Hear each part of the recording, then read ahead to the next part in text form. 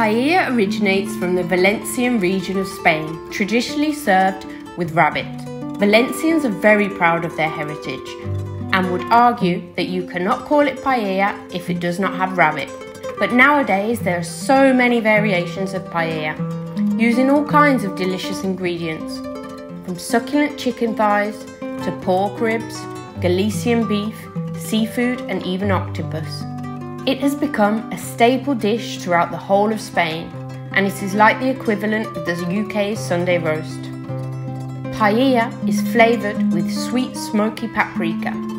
The peppers are slowly dried out and oak smoked for several weeks, giving the paprika a delicious tangy depth of flavour.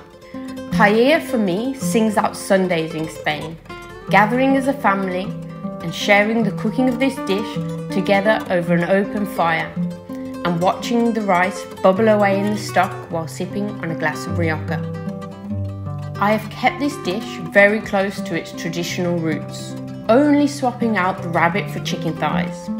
The red pepper gives the dish a sweet, succulent flavour, and the artichokes cut through the richness. A true paella should have succulent, which is the crusty and caramelised layer of crunchy rice at the bottom of the pan. It's the best bit. My recipe will give you the confidence to perfect this authentic technique for guaranteed results each time.